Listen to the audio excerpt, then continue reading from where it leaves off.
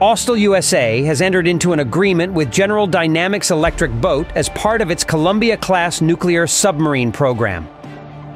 The order is for the manufacture of the Command and Control Systems module for the third Columbia-class nuclear submarine.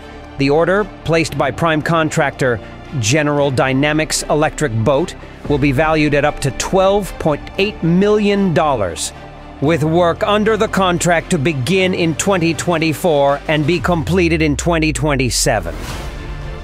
The U.S. Navy has ordered 2 Columbia-class submarines, the District of Columbia and the Wisconsin.